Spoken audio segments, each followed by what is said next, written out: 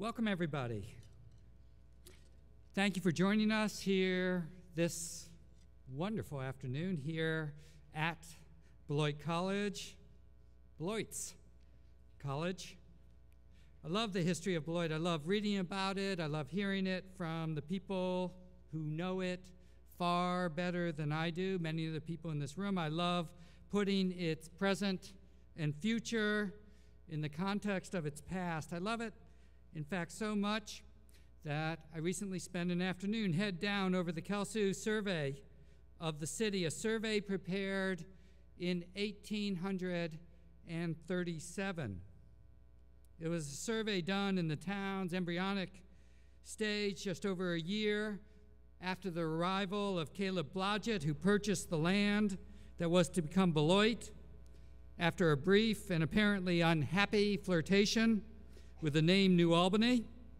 This survey was done when the city's families could be counted on one hand, and it arrived even before the first settler's child was born, which was, if you're interested, 176 years and 1 week ago on the 29th of March, 1838. It was an early undertaking, yet to my surprise and delight, this survey includes a map of the town that should be, in at least one case, a town that would be, a town with a college street.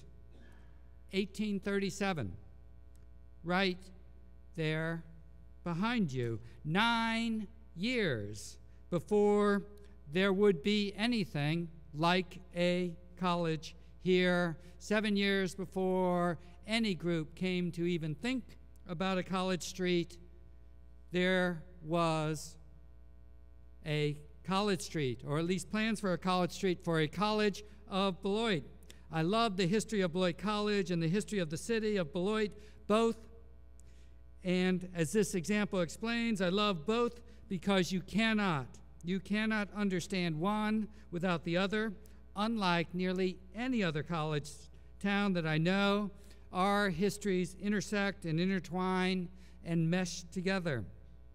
They are histories that intermingle very much like the tree canopy that very shortly will again emerge and shade our community and college, a canopy that from the air nearly makes the college and the city indistinguishable. It is only appropriate and right that the city and the college share a name inseparable. And while the connections are ubiquitous, there are a few intersections worthy of a big exclamation point. Today we honor one such intersection. Today we honor Roy Chapman Andrews, native to the city of Beloit and a graduate of the College of Beloit. He is a distinguished product of both, and we share in our appreciation of his extraordinary contributions to our understanding of our world, contributions that continue to be important scientifically, widely recognized, and wonderfully inspirational. At this school, we take enormous pride in offering an education that is fundamentally tethered to the liberal arts principles of learning broadly while thinking deeply. And likewise, an education that we expect our students and graduates to put into practice daily in their professional and personal lives. The liberal arts in practice is a philosophy we embrace, and it is a philosophy that is personified throughout Roy Chapman Andrews' remarkable life, his life of purposeful consequence that was itself born, developed, and nurtured through his youth in Beloit City and College. On behalf of Beloit College, it is therefore an honor to host this year's Roy Chapman Andrews Society's Distinguished Explorer Award presentation and lecture. And our honored guest, Dr. Lowman. That Canopy reference earlier, by the way, was for you. I am very grateful the members of this society to continue to keep in front of us this glorious part of the city and college's history. It is my honor to give up the podium to the president of the Roy Chapman Andrews Society, Carla Swain, who will offer you further introductions. Carla.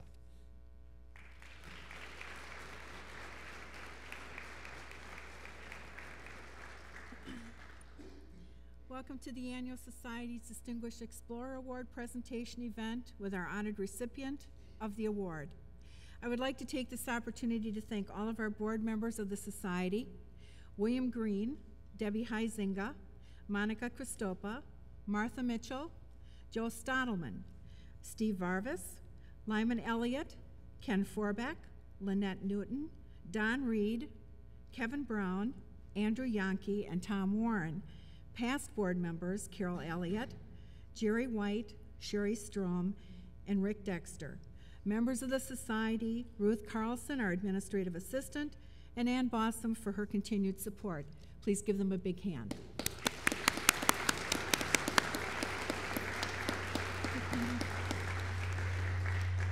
We would like to recognize all of our sponsors that support the Society and the Distinguished Explorer Award. Those are ABC Supply, Alliant Energy Foundation, Beloit College, Blackhawk Bank, Co-America Bank, First National Bank and Trust, Resonate Web Marketing, Rivers Edge Foundry, the Rotary Club of Beloit, the School District of Beloit, the State Line Community Foundation, and Visit Beloit. Without these supporters, we could not go on financially to support and bring you this award. Thank you.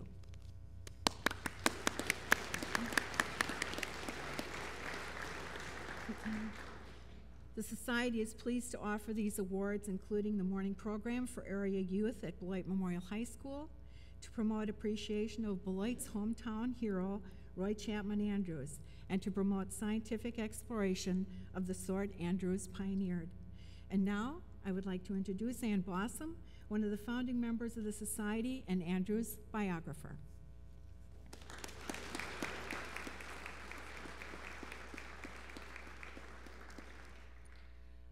Thank you, Carla, and thank you all for being here. For once, we didn't have to have a weather adventure, and hopefully you'll like the fact that we decided it was time to have this event in spring for a change. Well, I wish I could stand here this afternoon and say with great authority, as I explore the connections between our award's namesake and today's honored guest, that of course Roy Chapman Andrews climbed trees during his childhood in Rock County, Wisconsin.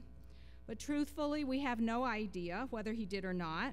Andrews left behind no documentation of trees ascended during his youth, but surely he did climb trees. Did you? I did. How many of you climbed trees at one time or another? Absolutely. And I think we can safely assume that the intrepid Andrews did too. Perhaps he sought the prize of a bird's nest lodged overhead in a maple, or maybe he anchored himself amongst the branches of a sturdy oak so that he could observe the fauna in action below. Perhaps he scaled a particularly lofty pine just because, like Everest, it was there. Surely he climbed trees. People often mistakenly assume that Andrews went on from his youthful explorations in Beloit to become trained as a paleontologist. After all, he led the 1920s series of interdisciplinary expeditions to the Gobi of Mongolia, where scientists found the first nests of dinosaur eggs, new species of dinosaurs, and the first evidence of the coexistence of dinosaurs and mammals. Those discoveries were possible because Andrews had had the creativity to put existing technologies to new uses, specifically by combining motorized transport in the desert with camel supply caravans. Furthermore, he had constructed a scientific team with representatives from many fields of study: paleontology, geology, zoology, and so on. Andrews represented the field of zoology, having earned his master's in this discipline from Columbia University by writing a thesis about the California gray whale. He'd gone on to establish his reputation for discoveries made not just at sea, but by roaming the continent of Asia, trekking through parts of Korea, China, Tibet, and Burma, or as we call it now, Myanmar. To be a naturalist at the turn of the last century meant that you were good with a gun. Andrews had perfected his skills as a marksman during his youth in southern Wisconsin. I suppose we must consider that he might even have climbed trees in order to take better aim at targeted animals. Always interested in nature, Andrews had taught himself taxidermy so that he could create his own natural history museum, reportedly setting it up in the loft of the carriage house and stable behind his family home at 419 St. Lawrence Avenue. Those skills as a taxidermist helped him earn the money for his education at Beloit College, and when combined with his enthusiasm for natural exploration, the skills he'd honed during childhood proved useful after he'd talked his way into his first job at the American Museum of Natural History in New York City. What would Andrews have made of today's field biologists? If naturalists carry weapons these days, chances are they're loaded with tranquilizers, not bullets. Museums still display the mounted remains of exotic creatures, but biologists measure their merit today not by the bag count of their marksmanship, but by their persistence of observation and discovery in the field. What would Andrews have thought? He would have loved it. Always at home in the out of doors, he would happily have befriended today's honoree, ascended with her to a fresh frontier in the treetop canopy, and begun to explore a new world. How wonderful that with his memory in mind, we can do just that thanks to today's event. Now I would like to introduce Yafa Grossman, Professor and Chair of Biology at Beloit College, who will tell you more about our honored guest. Thank you.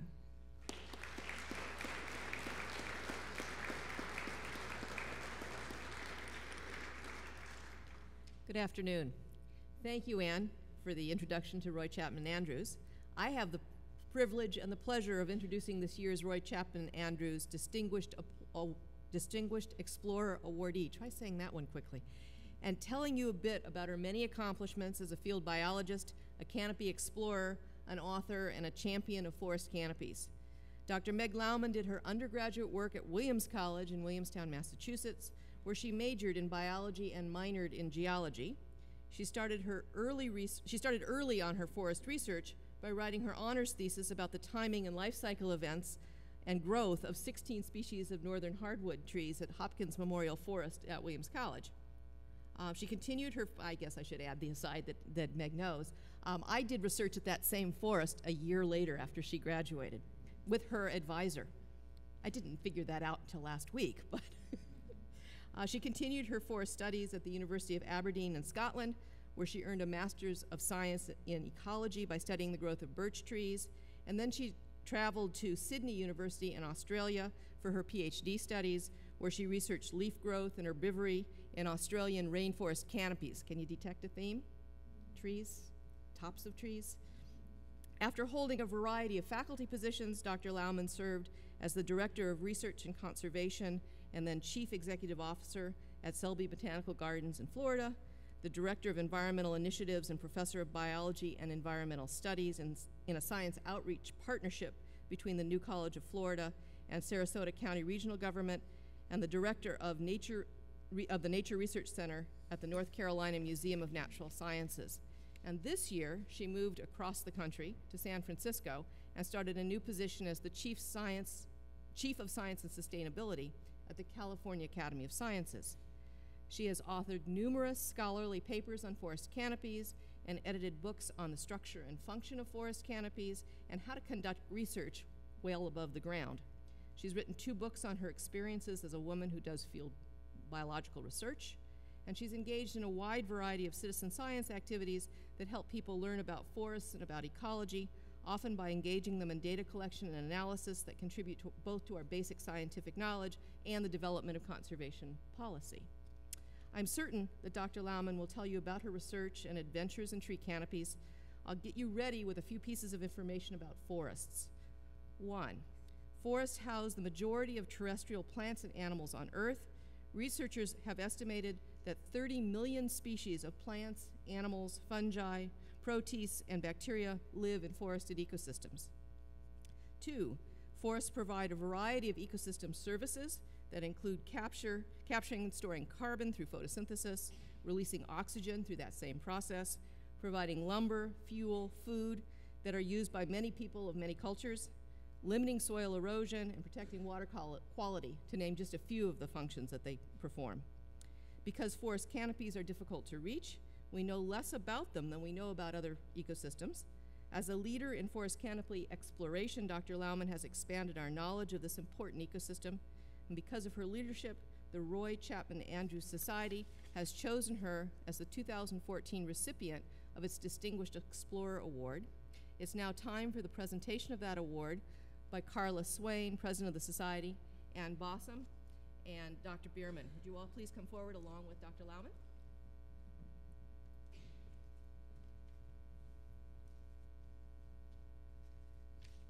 I'm here to read the citation that will be presented to Dr. Lowman, or at least a copy of it. Here's the real deal. Margaret Canopy Meg Lowman, biologist, explorer, arbornaut, author, parent, conservationist. When 7 continents proved insufficient to satisfy your curiosity, you discovered another simply by looking skyward.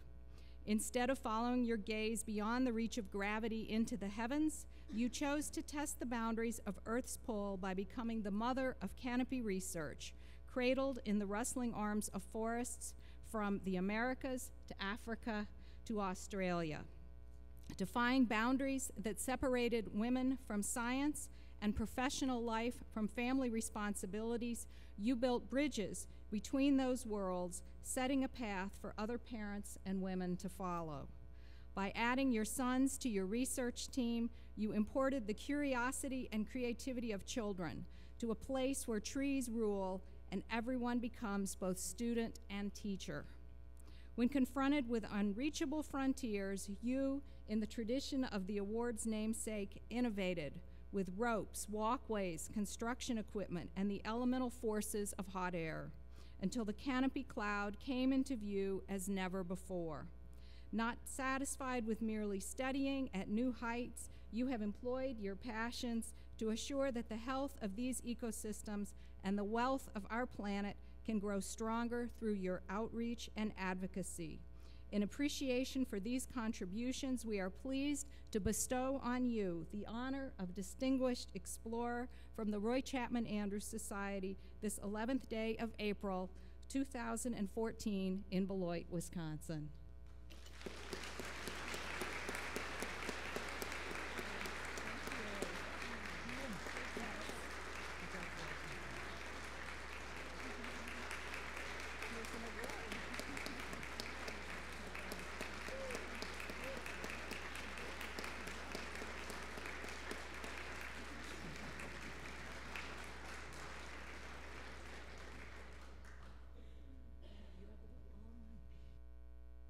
Oh my goodness, I'm humbled and honored, and I'd like to know what kind of timber this is later. It's a beautiful piece. This is really a joy and an honor to follow in the footsteps of such an amazing museum, explorer, adventurer, and scientist. So thank all of you, and I hope for those of you that are under the age of 80 that you might join me in an expedition, which I'll talk about in a little bit. Anne was so good to ask my first question, because this morning I asked 1,000 kids, have you ever climbed a tree? And all of them raised their hand. And then I said, is anyone scared of climbing a tree? And 2 raised hands. So that was very honest, I thought. And I too have a high respect for heights, and we all should. So there are lots of ways we can get into trees safely. So with this presentation, I hope to take you around the world kind of quickly to experience some canopies. We have a little tiny bit of a washed out projector, so pretend we're in a dust storm in the rainforest.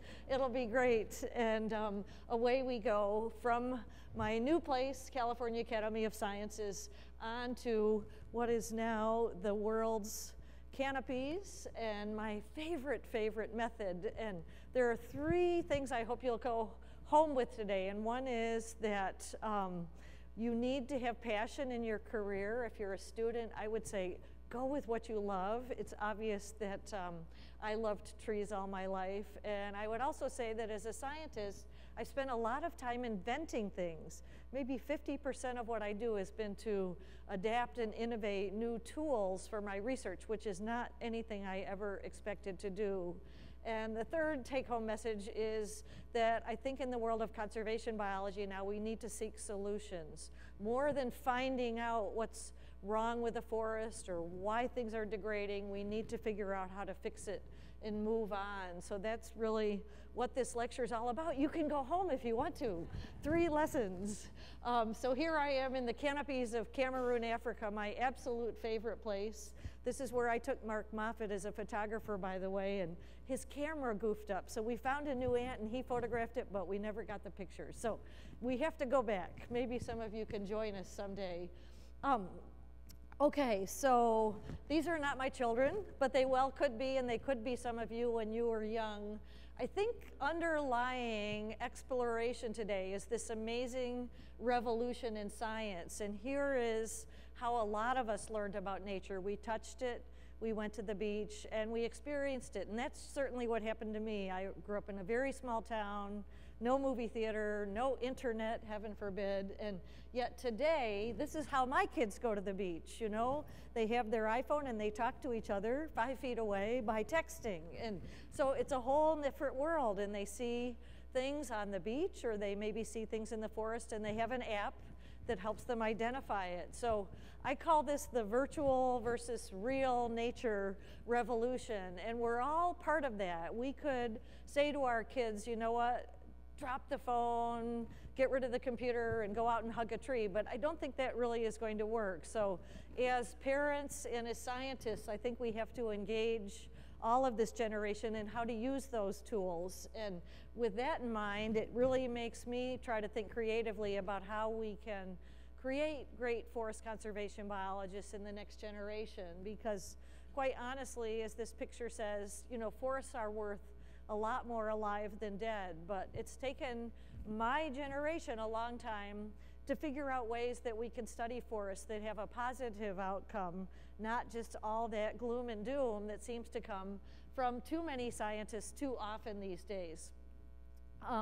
This is my childhood forest. I think it looks a lot like the forests around Beloit. I grew up in a smaller town than this, a more economically depressed town than this, called Elmira, New York. Anybody ever heard of that?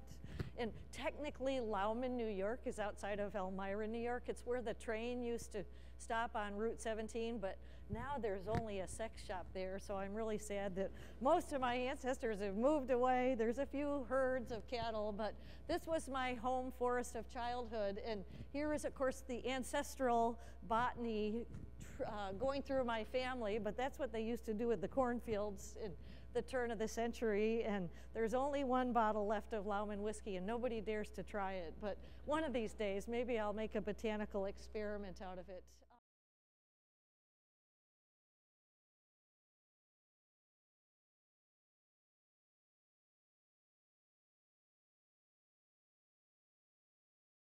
Gender description, but I liked nature and nobody else really thought that was very cool in my day. So there I am with my little wildflower collection. I'm even more embarrassed to admit that I used to make my parents stop the car.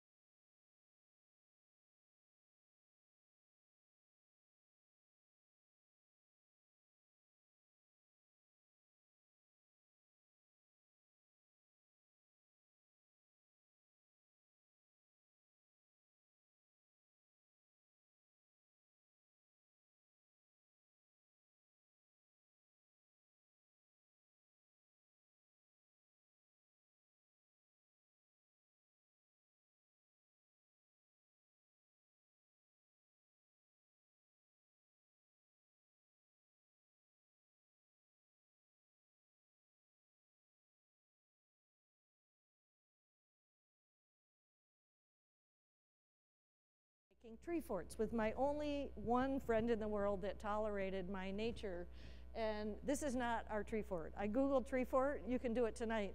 This one comes up in Hollywood. It's so cool. I want someone to invite me to visit it someday, but I never had a camera as a kid, so I just pulled this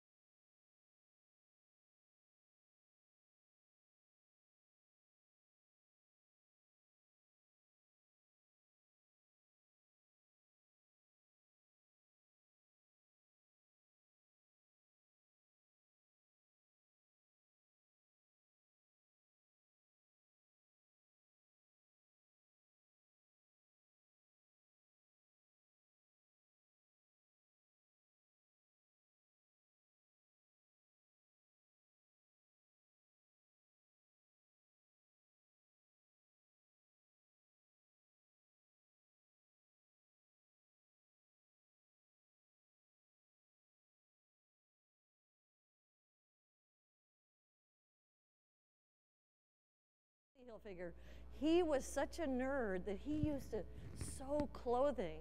And you know, at a pretty rough high school, if you're a boy in the 1960s sewing bell-bottom jeans, that was very not cool. And yet Tommy really followed his passion, and look what happened to him. If only I had gone into clothing design, maybe I could save all the forests. But the good news is he's working with me on some projects in Africa that I'll talk to you about later. So passion, passion. I just say that for all of the students in the room and even all the young adults. At some place in time, if we follow our hearts and our dreams, maybe it really makes us a little more successful, or at least happy at the end of the day with what we're doing. So here's my passion. This is my toolkit for work. I made a slingshot when I was in graduate school by welding it in the shop at the University of Sydney. I got a harness that I sewed with some seatbelt webbing, and I learned to climb with some cavers that went down the rope, and they thought I was really weird because I went up the rope. But the cool thing is that I actually was able to go up these trees in Australia, and nobody had ever done this. Everybody had been looking at forests from the ground. So it's kind of like a tunnel. When you think about a 200-foot high tree, it's really hard to see what is at the top of the tree. Oh, there's Bob Ballard. He and I did a big distance learning program together in the Canopy. Bob's really scared of mosquitoes, though. Oh my gosh, he couldn't wait to get back to his little air-conditioned trailer every night. But I'm scared of undersea, so we were a good team. In any case, by just getting a rope and a harness, and that cost me $50, I was able to go up a tree in Australia. I'll never forget it. It was March 4th, 1979. It's my mom's birthday. She doesn't think that was really such a great gift, because there I was at 125 feet in a coachwood tree, and everything around me was munching and eating and calling, and I suddenly realized that the quiet of the forest floor was not really the typical part of the forest. All of the action is at the top, and it's so extraordinary and overwhelming that, as was mentioned in my introduction, we now know that about half of the biodiversity on the land part of the planet is actually in the forest canopy. Everything from koala bears to millions and millions of insects to lots of plants and lots of reptiles and amphibians, and of course many, many things like this very, very cool ant over in the bottom left. So here's this extraordinary hotspot on the planet that no one had ever seen before, and all of a sudden it opened so many doors to so much kind of research that this is a little map that just shows the dots of forests where I've worked, because a really unexpected thing in my life was to suddenly find that I was going to different countries to study forests. And again, from a really small town, I never went anywhere until I got that scholarship to Sydney University, basically, and all of a sudden now I'm working in Africa and Australia. And I point this out to kids because sometimes you don't know what turns your life will take, but just keep following your passions. So now I love bugs. I never expected I would love bugs so much. I eat them. If you want some recipes, I can give them to you afterward. I think it's very sustainable, by the way, but I mostly discover them and figure out why they're important. And in doing that, it takes me inside of the bromeliad cups, amazing things in the canopy where thousands of things are living. It takes me to look at birds that are in the canopy eating the insects that I'm trying to identify. And it takes me looking at all sorts of endangered species like this Amazon parrot, or this, one of the coolest things that I'm studying now. Who knows what it is? What? I love that answer. Yes. Anyway, today I had to give a prize to a student who was the only person to know that cool creature, but I have a grant now for kids in wheelchairs to go into the canopy and do research, because they can go up a tree without use of their legs. They can't walk across the forest floor. And in oak trees last summer in Kansas, we found 4 new species, and they're publishing them right now, of these cute little water bears. And they're not only cute, they do look like a bear, don't they?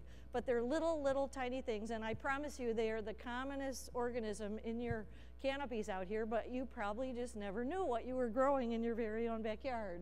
And I also tell my students that no one's a vegetarian because there's hundreds of them in every drop of water and your lettuce and your broccoli and everything you eat. So sorry about that.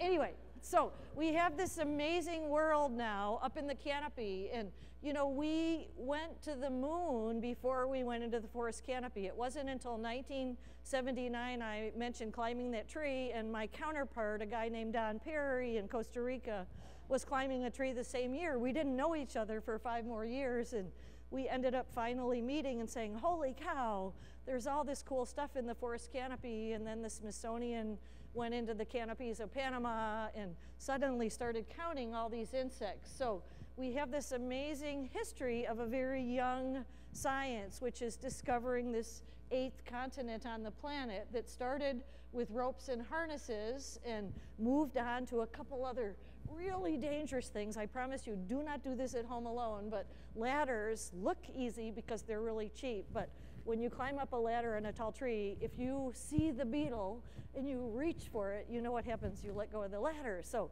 just, this is the one thing that doesn't have a safety attached to it. So I always say to people, stick with the ropes and the harnesses, but try to avoid the ladders if you possibly can. But still a pretty cool thing to do if you're really brave. The frustration for me using these ropes and harnesses was that one person, one rope, right? You can't put 20 people on a rope. Why not? Oh, it will break. Brilliant. Whoever you are back there, you need to come with me to the Amazon. Anyway, so in 1985, classic, on the back of a napkin in Australia while I was working at an ecotourism lodge, we designed this aerial pathway, we called it, in Queensland, and we built the first one in 1985. A similar story, another colleague that I didn't yet know was building one in Indonesia. So that was the year where we kind of birthed this new technique called Canopy walkways, which allowed a whole class of students, or maybe someone who wanted to go up in the middle of the night and it's a little scary to go on a rope, or maybe someone who wants to work in the rain to see where the insects are hiding and you can't really use your ropes in the rain. So this technique was fantastic because it allowed us to have a lot more leeway. And so now I'm happy to say I have a little construction company where I take engineers and we build these in different countries, mostly in developing countries, because if villagers can make money from ecotourism, they might be less likely to log their forest. And so there's a big effort here to try to help people understand that this is a long-term solution to conservation. Cutting logs to get money for your family is a very short-term solution to your economic woes. Back to the toolkit, though, we have ropes and harnesses now, we have canopy walkways, we have ladders. This is a construction crane, and if you have $1 million in your budget, which very few forest biologists do, I'm sad to say that I wished I'd been an astronaut, because then you get billions of dollars in your budget. But I'm really an arbornaut, and we get hundreds of dollars in our budget. So we have to be a little more creative in our resources, but there are about 10 of these cranes around the world, and they're very cool because you can get in the bucket and you can visit all the leaves or lizards or whatever you want to study, only within reach of the arm of the crane, though. So this is a very good intensive tool if you want to do research in one area only. And finally, the sort of Jaguar or the Rolls-Royce of my field is the hot air balloon. Totally cool, which I showed you in the beginning.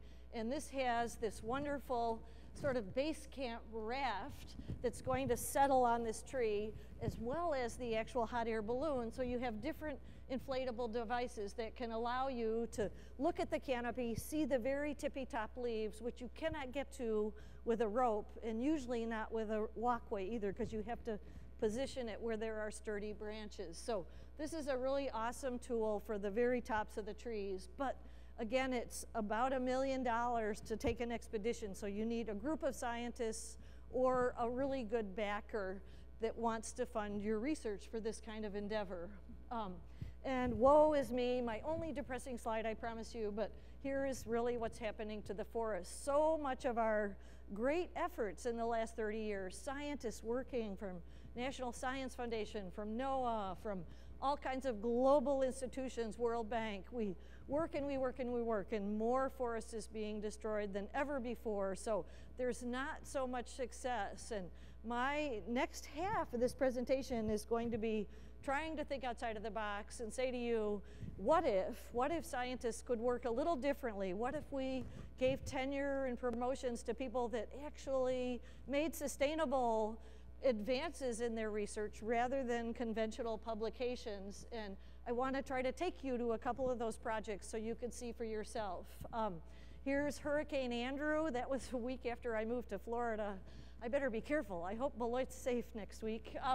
But anyway, you know, we now know that the health of forests is related to so many environmental issues, climate change being one of them. And so we need to look after these forests. What happens in the Amazon really affects you guys. What happens in Africa with deforestation really affects the east coast of the US. And we know now what happens here as far as carbon dioxide in the atmosphere is really affecting the crop harvest over in Ethiopia. So solutions, sustainability really needs to be the new way of educating students and conducting science. And I'm so happy that Beloit College is already doing that, which is really great. Okay, so this title of the slide that you can't see in the little dust storm is Saving Forests One Book at a Time. One thing I did that all my peers, who were mostly male, I might add, sorry guys, said, what, you're writing a book for the public? You should be writing a technical paper so you get a promotion and you get tenure quicker. And lo and behold, I wrote a book for Yale University because they asked me to, and they said, no woman has ever written a book about the tropics. This was 1994, and I kept wondering, gee, I have no female colleagues, you know, wonder why, and maybe part of it was because the voice was missing. So I wrote this book about my research projects, and I soon found out that everything I had done in terms of research was based a little on how old my kids were. Could they count beetles? Yes or no? Could they climb a tree? Were they responsible enough to measure a leaf area? So every piece of my research was kind of related to how I was parenting, and so I ended up putting them in the book. And lo and behold, it got a cover review in the New York Times Book Review because the reviewer said, you know, I really wanted to find out if your kids fell out of the tree or not. She didn't care about the rainforest, but by reading the book, she learned a lot about the rainforest. So it taught me that in life, maybe as a scientist, I need to work more with public message, with media to make things work. Here's a really sad quote from Jay Leno. According to a study by the National Science Foundation, 70% of Americans do not understand science. Here's the sad part.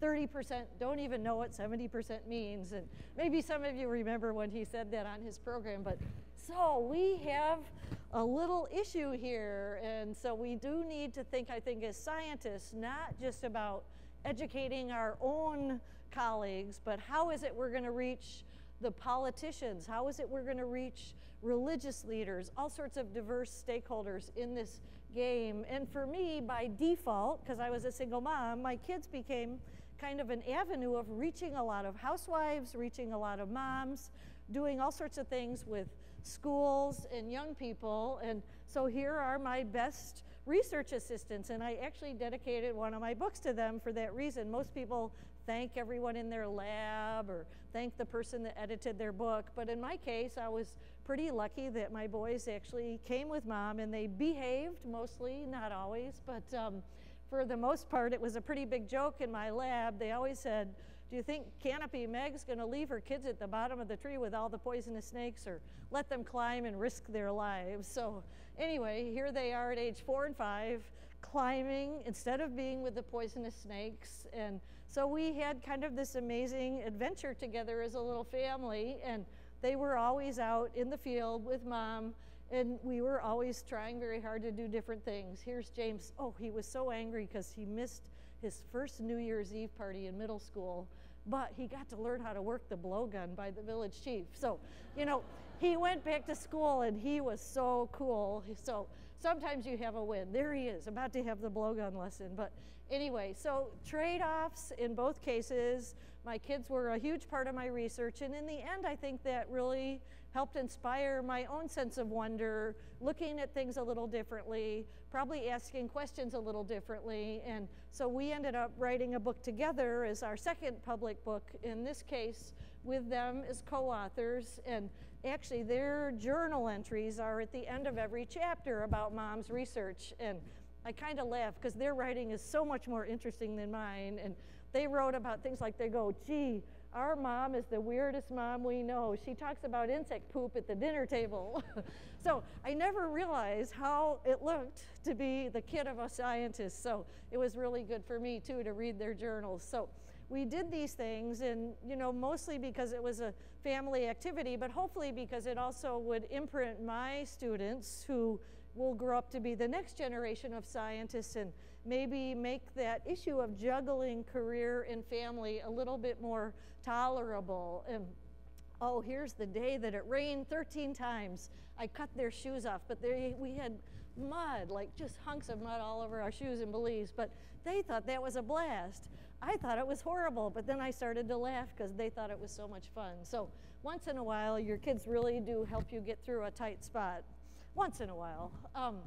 Okay, so having children in science, I think, was a really extraordinary experience for me, and definitely one that changed my life. I want to talk a little bit quickly about India, where I've been working a lot, and the title here says Saving India's Forests One Woman at a Time. This is a country where there are brilliant, brilliant women, and as we all know, 51% of the world is women.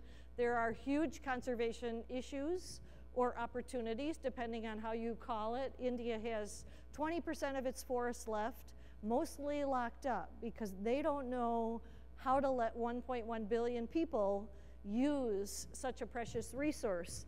But in these forests are tigers, which are being hunted, are other kinds of endangered species, which are worth thousands of dollars on markets in Africa and China and even the US. So not surprisingly, this relatively poor population is sneaking into the forests and hunting all these animals. But meanwhile, India has this extraordinary generation of young women who are wearing saris, having arranged marriages in many cases, really wanting to pursue careers in science, but they have no role models, no opportunities, and a lot of them end up in their rural villages doing exactly what their mothers did, which is collecting the breakfast, walking to get the water, and having a very menial lifestyle without any opportunities. So on a very limited scale, I've been working with some Indian colleagues, and I was very fortunate to have Fulbright support to start going to India, and every trip I take now, I am mentoring women in science, and we've been conducting workshops to teach these women to climb, which isn't easy with all of this amazingly beautiful silk drapery, but they're so determined to have their own career, and so we're trying very hard, one at a time, to get enough women in positions where they can become the future leaders of Indian science. And they're so gifted and they're so bright that they deserve every single chance that you or I have, but they just haven't had an opportunity for that. And I take boxes of books over there and give them out. I think every chance we get that we can touch bright young people in different countries, we have so much better opportunity to make sure that resources are being used equitably, which really is what sustainability is all about. Walkways, I mentioned that before. Another angle of Canopy research that can be a great hook for conservation is building these walkways, as I mentioned before. Has anybody ever been on a Canopy walkway? Ooh, some fun is in store. Where? Costa Rica. There are lots down there now. It is a very big deal. I wished I had patented it. Big mistake. There's a great one in Florida. You don't have to travel too far if you're heading that way. There's another one in the Williams College campus, which was the first one I built in North America, but there's a really couple cool ones in Australia, a few in Africa, but a lot in South America now. And these tools that we build for research can go a lot farther to save the forests than probably the data that we collect. And I just want to run through one special story in my heart, which was building a canopy walkway in Western Samoa. Anybody ever been on that one, the island of Savaii? Anyway, you can put it on your bucket list because it's really beautiful. So here's what happened. I got a call from a colleague named Paul Cox who works on medicinal plants, and he works in Western Samoa. He said, you've got to help me because I work on this island. We've just discovered a plant that might cure cancer, and now all of a sudden the village is being charged $53,000 because they built a cement school. They love their children, they love education, so they wanted to build this school, but they owe money and they don't have any cash income. So he said, I have this idea that you could build them a walkway and they could raise the money through ecotourism. So we went and talked to the village chiefs. This is actually a tattoo. This is where tattoos originated, which fascinates me, because in Samoa, where tattoos originated, they're made of the dye of this one species of tree, which is very, very cool. And the reason I mention it is men get tattooed from their knees to their chest, but not all men. And so I asked one of the women, why do some have tattoos and some don't? And she said, well, in our culture, we believe that childbirth is the most painful experience in the world, but the second most painful one is getting a full body tattoo. So those guys make the best husbands. So now, when I have students with tattoos, I have to go, wow, you must be pretty cool for the girls. It changed my mind about this tattoo thing, so be careful. Now, don't all rush out and get one after the talk. So in Samoa, we met with the chiefs. We drank this native juice called kava, which kind of numbs all body parts. They sat for 7 hours cross-legged. They talked in Samoan, which we couldn't understand a word, but every once in a while they said, monkey woman, that was my English name, and they pointed at me and they all laughed. So we knew they were on task. And at the end, they decided they would take this huge risk and get us to build this walkway at the top of some giant fig trees in their forests. And the long story short, they now have this amazing little platform and walkway that goes out from the school, and in 2 years, they raised the money to pay back the debt for the school. So now all the money they bring in is going to give scholarships to some of their brighter and best students. So just a really great example, because in an island, if you cut all your trees down, there is never any way to bring that forest back. It is gone for good, because all of those seeds floated ashore, got brought by birds. A real long and almost random process would have created that unique forest. So once disappeared, an island forest can never be recreated. So these are really, really important places for conservation to occur. Another chapter of my research, in addition to walkways and writing books for the public, that I found was really amazing, was a project back in that hot air balloon when I mentioned I was in Cameroon, Africa with Mark Moffett. In this case, it was pretty cool because we went and did all this wonderful research on this amazing raft and balloon and everything, but here's the deal. We had 50 researchers, only one woman, I'm hesitating to say, but everyone went back to Japan, England, America, Canada, Brazil, and we all published our results. We discovered thousands of things. Everybody got promoted. They were happy, but one problem with that model, nobody in Cameroon benefited from our work. There weren't specimens left in a collection. The pygmies in the village that helped us carve out the little spot for our base camp didn't really benefit in too many ways, because we probably harvested and destroyed a lot of the animals in their region. So how is it that we as scientists can start to work more effectively in some of these areas? And so the one thing that I thought to myself, well, maybe we could figure out a way again to use the canopy to create some income stream for all the people that are living in this area. So in this case, oh, just as an aside, there you can see me just there climbing up into that raft to spend the night, to work on insects. Insects love feeding at night, so it's really great to have a little surface like that in the canopy at night. So that's how we use this raft. It's got mesh here, and it's got these cute little Velcro things where you can put your hand through and grab a leaf or something fun that you might need to sample. So it's a brilliant little device. But in this case, oh, and one other amazing thing, because there were 50 people on this expedition, and this was 1991, I applied as M. Lowman, not as Meg Lowman. Now, why do you think I did that? So I got accepted. When I arrived at that base camp at 2 a.m., they were swearing in French like you cannot believe. Nobody wanted any women along, and there I was. They were stuck with me. So fortunately, we all became great friends, but they gave me this end hammock. There were 50 hammocks in a row, and they said, oh, you can have that one for more privacy when you get dressed, which was totally not true. But the real reason was this snake was living right there under my hammock. It's deadly poisonous. It's a Gabon viper, and I thought, oh, this is really sweet. Fortunately, it never bit me. But I do have a good story about Mark Moffett. He had the hammock next to me, and I'll tell some of you later. And anyway, but here's our only colleague that was from Cameroon. And so he and I, a year later, said, you know what, how can we help the people in Cameroon with the results of this expedition? So we got funding from National Geographic, which was pretty exciting. And one of our discoveries was amazing orchids lived in these canopies.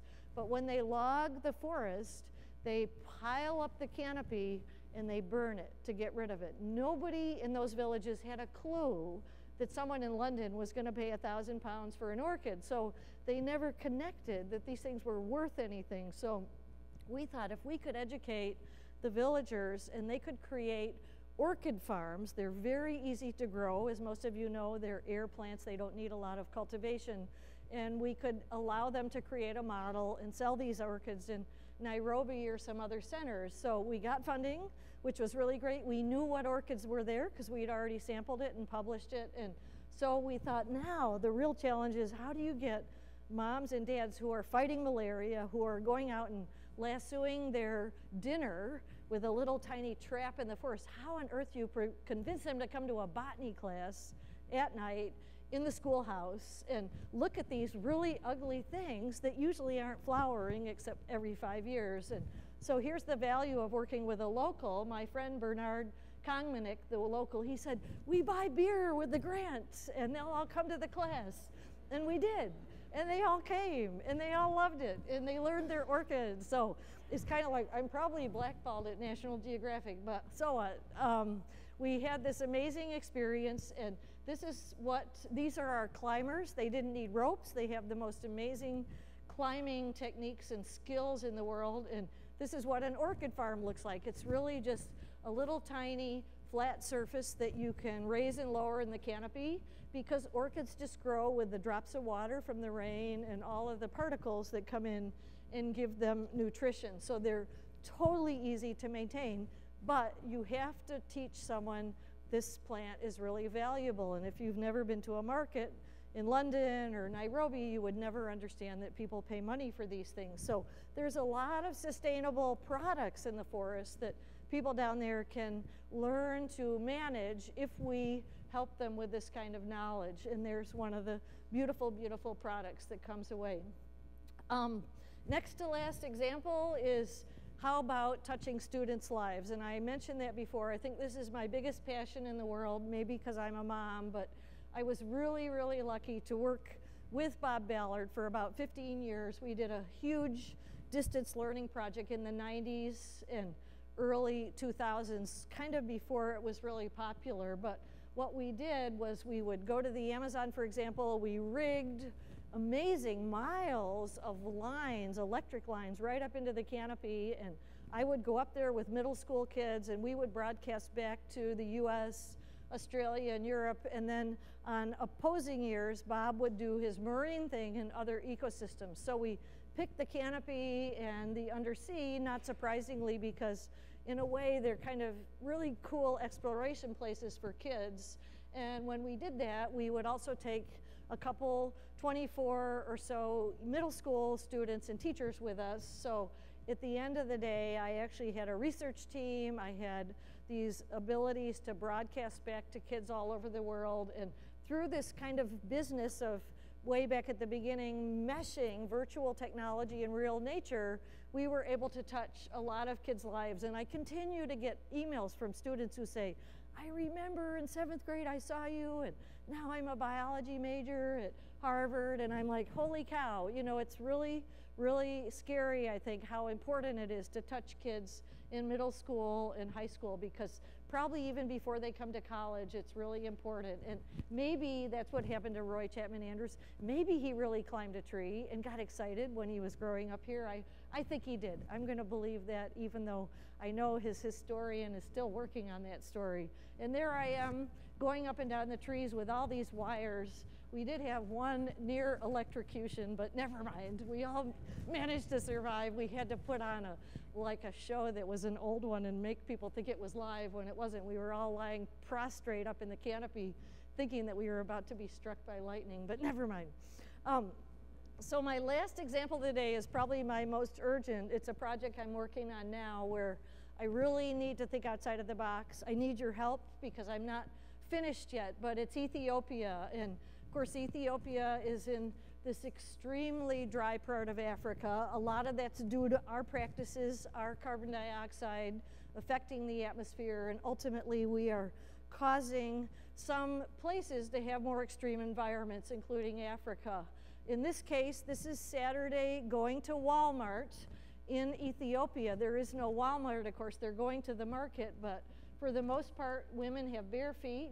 They carry these yellow plastic tubs to get water, and they rely on a forest patch where the water spring, the freshwater spring exists. And you know, when you end up with this extremely dry area, you don't get water, and you're still walking 50 miles to market to get the food that's going to feed your family. So it's a pretty extraordinarily tough environment at the best of times. And the even scarier thing is, here's a Google Earth image. Here are the forests in northern Ethiopia. This little dot, I'm really sorry that back projector doesn't give you a lot of color, but you can barely see. There's about 3 or 4 little tiny green dots in what is otherwise really, really agricultural, subsistence agricultural practices, dry fields that are struggling to grow a little bit of wheat or teff or corn. And so not surprisingly, they've reduced all their forests to these little tiny patches. And here's the really good news. These remaining patches of forests have in the center a church. This is the Orthodox Christian religion. These forests are over 1,000 years old for the most part because the priests believe that they are the stewards of all of God's creatures. So they love these forests, and the people love the forests, but they don't have a Google Earth image. They can't afford a fence, and so places where the farmer has plowed a little too aggressively are being degraded. All the cattle and goats get in and eat the seedlings, and then the kids see the trees looking a little bit tired or sick or unhealthy from all the nibbling, and they go and pull them down for firewood. And so over time, we've predicted probably in the next 10 years, this last 5% of forests will disappear. Just as a relation, here's my church in Florida. I got an aerial image. What surrounds my church in Florida? Parking lot, that's right. So that's the good news. The Ethiopians have the ethic of nature. They just need a little help implementing it. I tried to get my minister, and I really do like her a lot, to put more forest around our church, and guess what? We got a bigger parking lot. So there, at least the ethic is at hand for these Ethiopians. So how to do this? Here we go again, 149 men and 1 woman. But this is a workshop that I've been hosting every year for the priests, and I only can do this project successfully because I have a colleague who's local, who happens to be about the only forest conservation biologist in northern Ethiopia, and he is really so worried because he doesn't know how to save the forest, but together the two of us can make a really good team where I bring in some of the resources and he has the local relationships. And so we've gone from them going, oh my gosh, what is this woman doing here, to now I have an MOU. It's this piece of paper called a Memorandum of Understanding. I'm the only white person that has an MOU with the Coptic Church in Ethiopia to come into their forest because they trust me now and help them save their biodiversity. And the reason is that they have now learned from these workshops what a forest means. Most of the priests never went out of their forest property their whole adult life. They didn't know that 95% of Ethiopia had lost its forests. They didn't know that all the pollinators of their crops spend their lifestyle, part of their life cycle in the forest. They didn't know that freshwater springs are only found in the forest, or that all the medicinal trees are in the forest. So without that knowledge, they couldn't become real conservation biologists. But now we've surveyed their biodiversity, and further, we've taught them about the value of what they have, so they're so excited. And here's the really frustrating part still for me.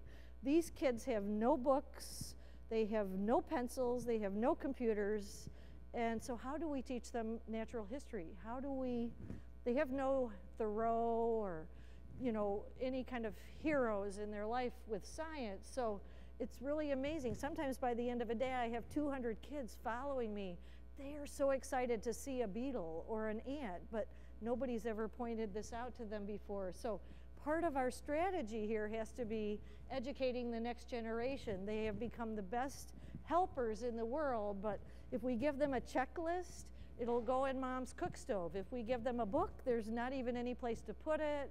If we have to give them all the school supplies if they're going to start making lists, but they're so eager, they're so excited. And so two things that we've come up with so far, and I know there could be more ideas. One is the priests on their own surprised me 3 years ago with a wall. They took the stones out of the field, which helped the harvest, and they built the wall because it kept the cattle out, and it also made a boundary so they have some extra area to plant new trees. So that's a really exciting project. So now I've been fundraising, not writing technical papers, mind you, to help pay locals to build these cute little walls, and everybody wants a wall. The culture of the whole countryside in northern Ethiopia has gone from not understanding why their forests are valuable to everybody wanting a wall. So that's really important, is what we call bottom-up conservation, meaning the locals are invested. It's not some decision coming from a high-up government leader. It's all the people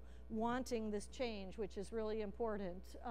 So the other thing that we've done is, this is kind of weird, but to give the kids a field guide, we made t-shirts with Amharic, which is the native language, and we put all the important insects on the shirt, because most of the kids there wear to school every day a blanket. That's the blanket they sleep in, but they don't have a shirt.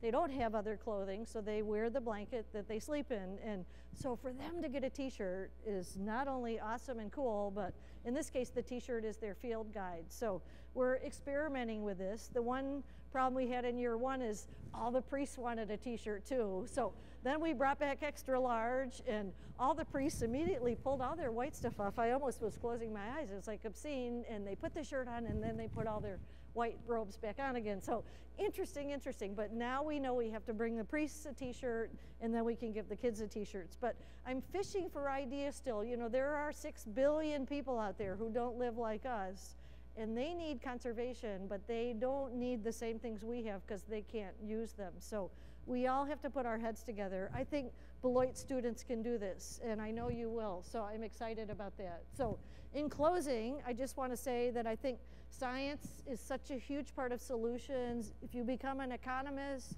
a politician, hopefully you've had some science background that allows you to think about problem solving. I think every kid needs some element of nature. All of us need that, and we can use it in combination with all these cool virtual tools. I'd love to think of every kid climbing a tree, including those who might have disabilities, because I think it's possible, and it's really an inspiring hook to think about bigger issues in the world than maybe just your own life and what it's all about. Here is, by the way, my team from last summer. Here's my star student, Rebecca, who dreamed all her life of climbing, and now she's doing it, and now she's publishing a paper about new water bears, and she's even coming to the Amazon with me next summer, and we're going to figure out how to get her 125 feet up into this canopy where I work down there, which is really, really thrilling. So I think we owe it to our kids, all of us. That's my story. I'm really honored to be walking in the footsteps of amazing people on the list for this award. And I just want to say in closing that I'd love you all to come and visit me at the California Academy. We're adopting this message of sustainability for all of our scientific research. I would love ideas from all of you about how to help Ethiopia and other places. And this is the last 2 sentences of my book that I think is available after the talk. I just want to share with you my kind of motherly philosophy that I've learned from all of my science. And what it says is that one of the most meaningful insights I have acquired along my life's journey is that it takes the same amount of energy to complain as it does to exclaim, but the results are incredibly different. Learning to exclaim instead of to complain has been my most valuable lesson. Thank you.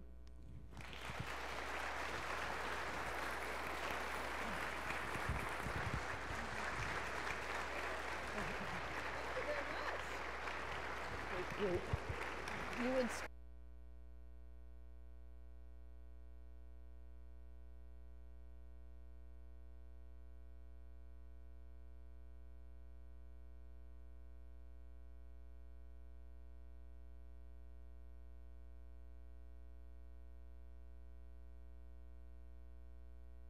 Has agreed to answer some questions, and after a few questions, she's going to go out into the lobby and sign some books. So does anybody have a question for her? Yes, in the back.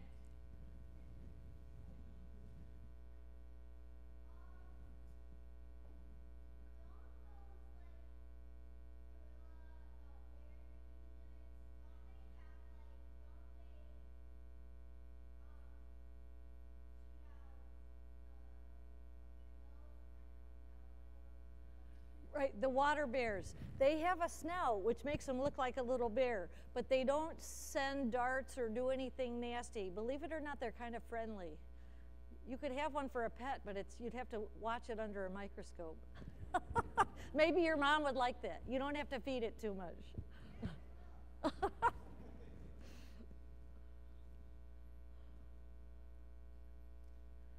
Hey, any other questions, class? I see a couple of hands back right there.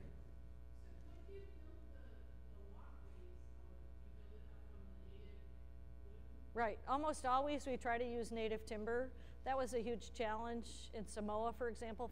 We tried for a long time to bring timber from Australia or New Zealand, and no ships would even cart it for us without a guarantee of it. You know, in most cases, poles break and things happen on ships. So that's what we usually do. In the States, there's a lot more construction regulations, so we have to build it out of pressure treated this or that. But in the tropics, there are so many hardwoods, and the locals know which ones to harvest, and they've always carefully harvested different woods for their canoes and things. So it's really easy to build those very carefully.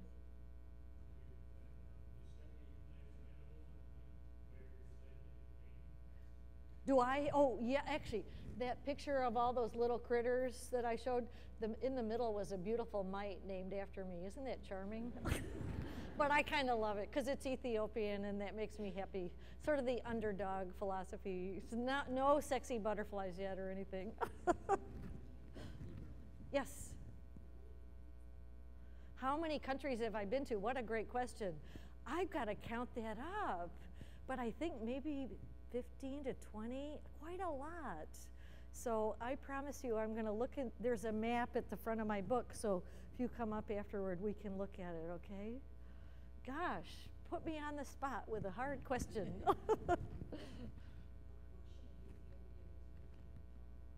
Oh, Ethiopia is more montane, tropical forest, okay, because it's highlands for the most part. So it's not lowland jungle like Cameroon, and that's a big difference, of course.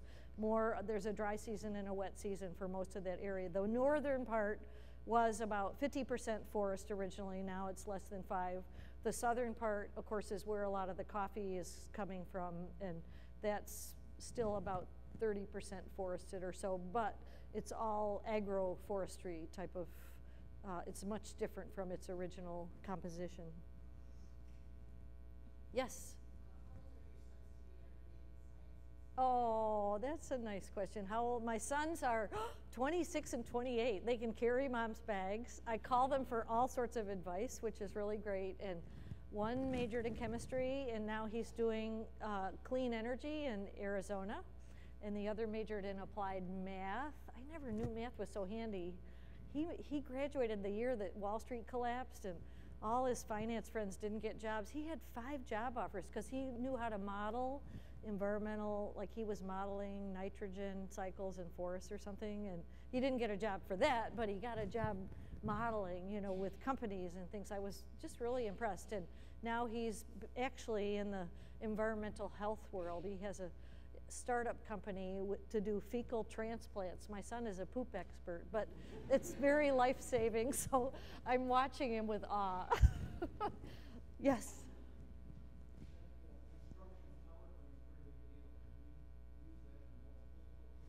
Yes, the whole tower construction crane thing intrigues me a lot.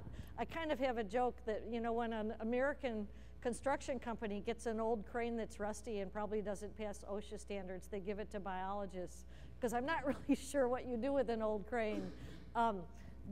They're having a little bit of setback because they're very expensive to operate. You usually have to get a union driver. It's not easy to get a union crane operator in Venezuela or Panama or some of these places. And so that's provided a lot of hindrance because scientists don't usually have enough in their budget to hire a crane driver. So it's causing some hiccups in what is otherwise looks like a very cool access opportunity, but you know, it's almost like we need our own union of retired crane drivers that would go along with retired construction cranes and help operate them. So stay tuned if we can make that one a little more successful. It definitely is not affordable in India or Africa at this point. Yes?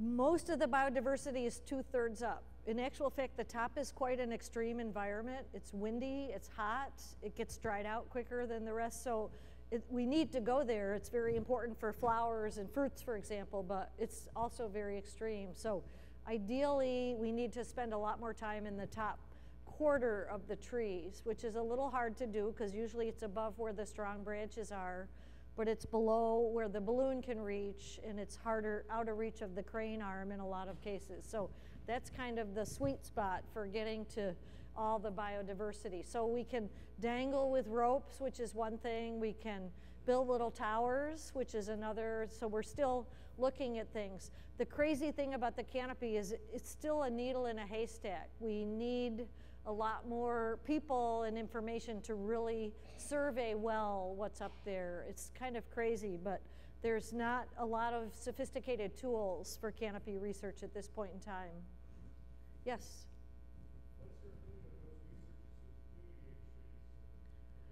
Right, and that's called fogging, and I actually am one of them. I did that in Australia, which was the first time we did thorough biodiversity surveys there.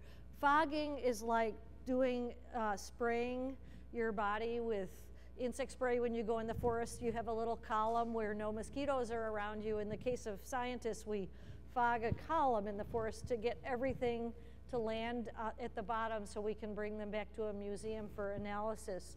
Two things. One is it is the only way we can get a comprehensive survey, and secondly, we've done enough research to show that most insects are in enough abundance and they recover in these columns within 24 hours. It's not something I could recommend everywhere. It's a little like Audubon used to shoot birds to actually draw them, and a lot of coral reef biologists do. Unfortunately, sometimes they use dynamite to get big arrays of fish to bring back for collections to assess reefs. You know, destructive sampling is not great, so you have to think really long and hard, and usually we can't do that in a national park, which is really good. A lot of times we do it in areas before they're about to be logged or some other management, you know, destructive follow-up is going on, and that's a good chance to go in and have less guilt about bringing specimens out. But always you've got to think really hard about, is it worth it? And at one point I was on a board where we turned down some projects for that because the scientist had built up a large backlog of specimens that he hadn't analyzed. So we have to keep very ethical oversight to any of that kind of research. Yes? We were traveling recently and saw where they were cutting out windbreaks in farms and wondering, as farms get larger and larger in this country, is that posing a real problem for the future as trees disappear and farms just take over more and more of the land? Great question, a huge problem, and actually a whole chapter of my life I was a farmer in Australia. We had 100,000 poll Hereford cattle and 15,000 merino sheep, and that's where my kids were born. So we saw a lot of issues with Mother Nature, and one of the biggest memories I have was this in the 1980s, a huge forest dieback. We lost almost all of our 10% remaining trees on the farm to insect outbreaks because we, you know, historically the ancestors had cut back exactly what you just said. And number one, the sheep no longer had shade. Number two, our soil was at risk, and so therefore the whole economy of the country was at risk. So we had this huge project to plant trees back on the farm, and then it was hard to get the seed source for the local trees. So boy, my advice would be those are precious, those windbreaks, and hopefully people will see that and recognize it, because again, a lot of times you have trees with the seed source that's perfectly adapted for a region, and if you bring seeds of willow or, you know, hickory in from 200 miles away, they might not be as well adapted to that region as the ones that have been there for hundreds of years. So I would sure advise against that. It doesn't usually make up for itself in terms of numbers of head of cattle or rows of corn, but I'd love to know more about that later, because I'm surprised. I think in these, also when you have water courses, the roots of the trees usually stabilize the water, they prevent flooding, they do a lot of good, usually more than damage, to have them in terms of the economy of the farm. Yes? Great question, because you know, we cut down almost 95% too. At the turn of the century, 100 and so years ago, we had cleared this country. I think now there is only 3% real original primary forest in America, and it's very hard to find. We have mostly secondary growth. We're lucky that our economy supported us to replant a lot of areas that were cleared. So most forests that you see are what are called secondary growth. That's great, but what we really don't know is what was the biodiversity in 1850? How many things really lived in our forests, because nobody had the data. So we almost have to be cautious about complaining about what they're doing in Brazil or, you know, the Amazon or the Congo Basin, because we came from a place where we lost a lot of biodiversity, presumably. We put our forests at risk, but we were very lucky to have enough industry in this country to support all that replanting. A lot of these countries now are facing extreme climate and no economy that allows them to bring forests back in these areas where the agriculture is so critical. And we still have issues. One of those, just talking about those farms, but an issue now is America, we on average cut a tree down when it's 9 years old. In other words, they've done all these studies about medians and construction in urban areas.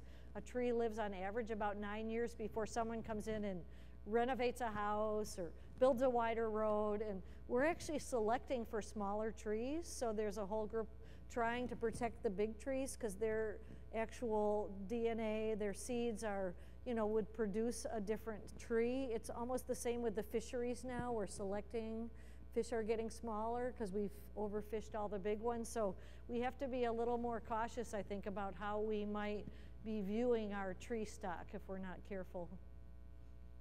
So maybe the book signing or so whatever. Please join me in thanking Dr. Lowman for a very interesting talk. Thank you very much. You're welcome. Thank you for coming to Beloit. Thank you. Can I take this with me? Sure. Ooh, pretty.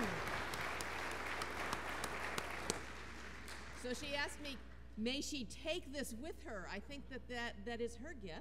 She's going to be in back with her books, and if you'd like to have her sign a book or speak with her, she'll be in back ready to do that. Thank you very much for coming.